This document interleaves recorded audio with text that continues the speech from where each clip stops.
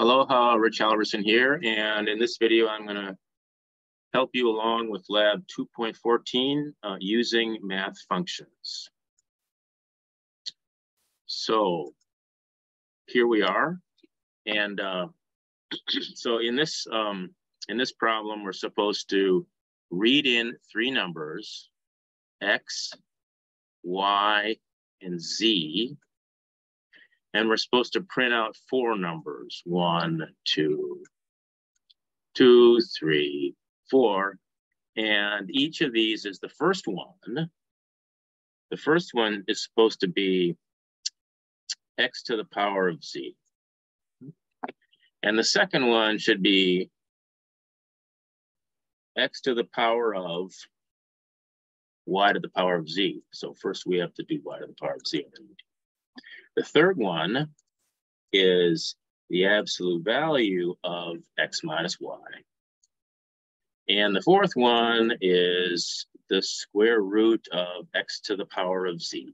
Okay, and this is x, and this is y, and this is z. So this is the program. This is what the output looks like with this input. And so let's write, first of all, we're going to use this math module, math functions.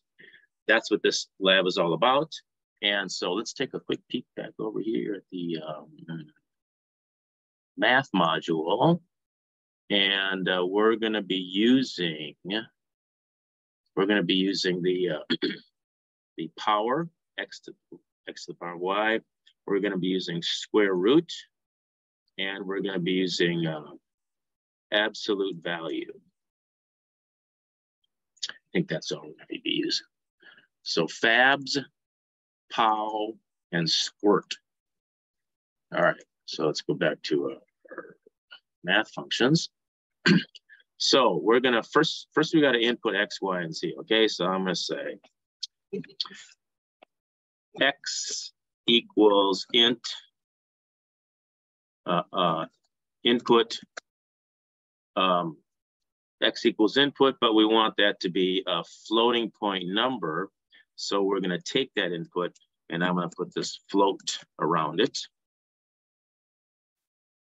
Okay, so that's going to read in x, and then we're going to do this two more times with this being y and this being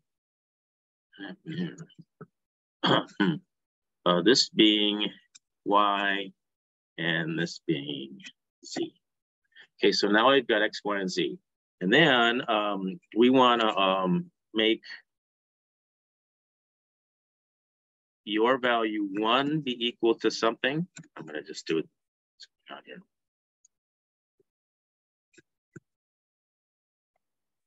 Your value 1 is going to be equal to something. Your value 2.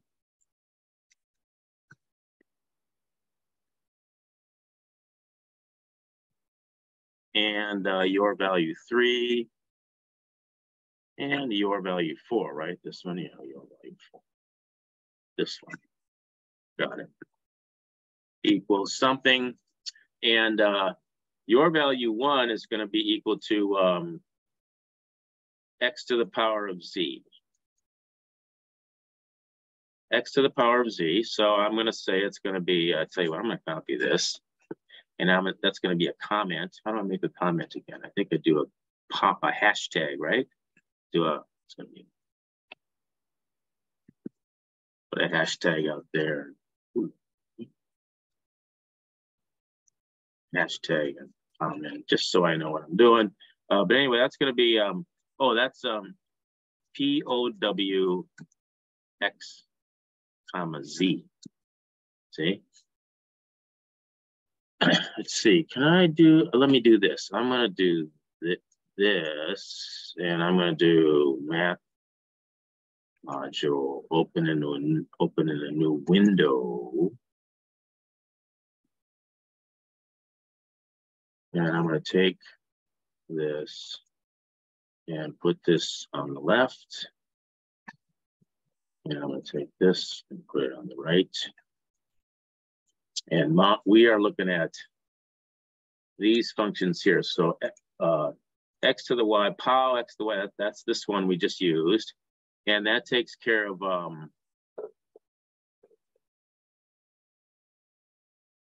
I often wonder what that is. The next one is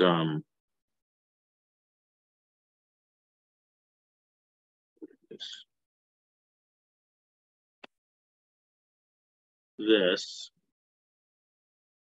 Oh, let me just copy on this. Copy it, and let me put it here. I'm sorry, but I'm just trying to make it so we understand what's going on.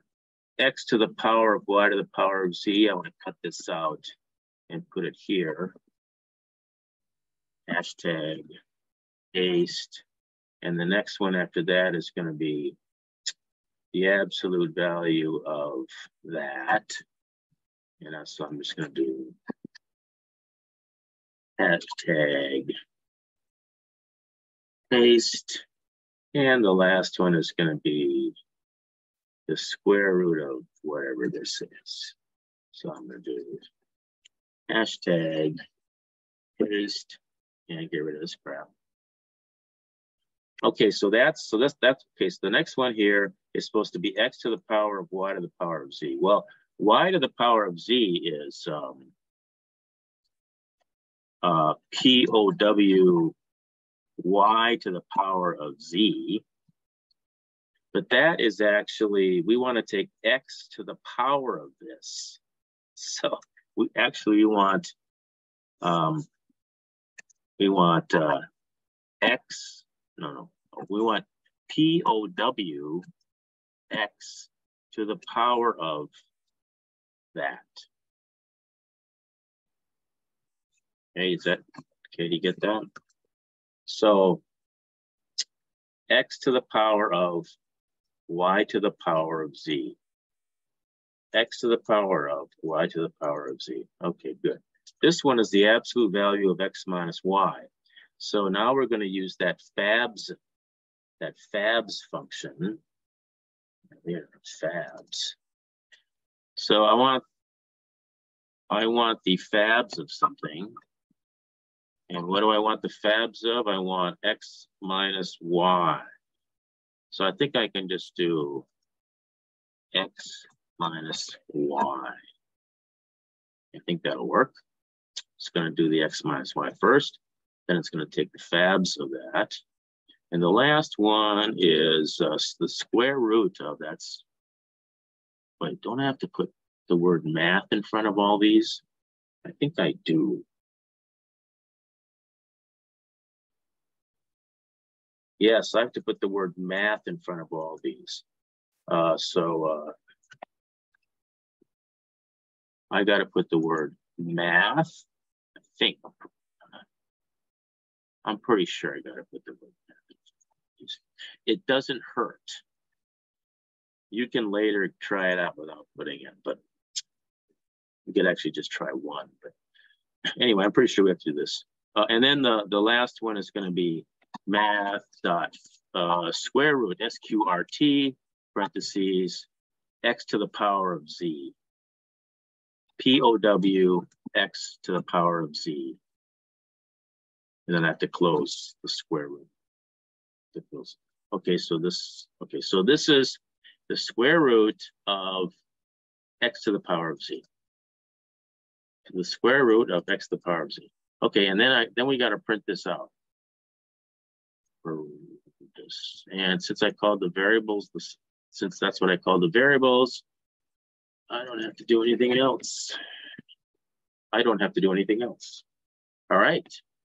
So if we take these inputs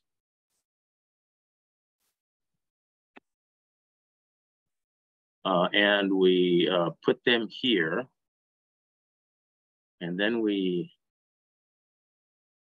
run the program,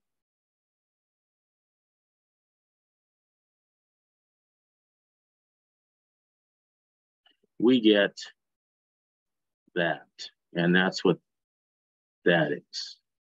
Okay, now the one thing that you really should test here is whether this fabs is working, because this doesn't really test the fabs, because x minus y is x minus y is a positive number anyway. So what you want to test is if it's a, if you end up with a minus number. So how about if you do 1.5, if you do a 1.5 here first, and then 5, and then you're going to be doing x minus y, and that'll be a negative number.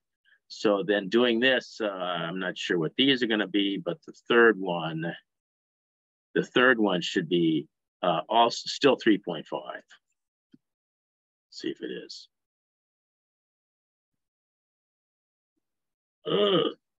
Yes, it is. This is the third one. That's weird. That's a really big number.